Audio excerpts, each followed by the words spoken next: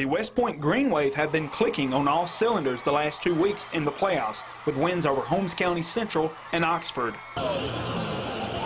Last week, the team also had to sit and wait to play for nearly an hour due to the weather, but that wasn't stopping them from winning the game. We love playing in the rain, with the Green Wave. Going to that game, we know we had high expectations to what we need to do, what we need to handle. We just went out there and got the job done. I really didn't make a big deal out of it because Coach always preached to us about coming over adversity, and so we came over adversity, having that long wait to play the game.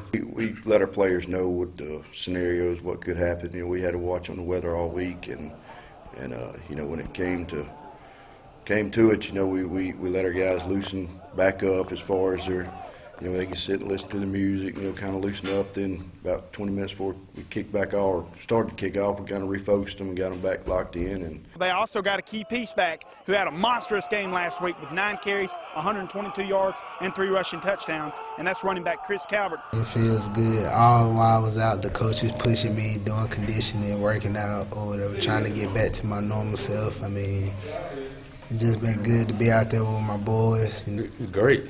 Him being back, adding another weapon to our offense, and he had a very good game. The kids mentally are excited to have him back. I know I am, and the coaches are, and just what he brings, character-wise to our team. But I'm going to tell you something, he's been here every day working his tail off. The Green Wave will now turn their attention to a team they are very familiar with, Lake Cormorant, who they defeated earlier in the season 39-17. Playing the second team, they're going to change everything from the first time, so we're just going to clean up what we messed up on the first time, and we just play ball. The last time we played Lake Cormorant, we kind of looked at that as our district championship game. Let us in the playoffs. Been really locked in, been playing well, and been working hard. West Point will host the Gators Friday night at 7. In West Point, I'm Jonathan Flippo with WCBI Sports. WCBI Student Athlete of the Week with Jonathan Flippo is brought to you by C Spire Wireless.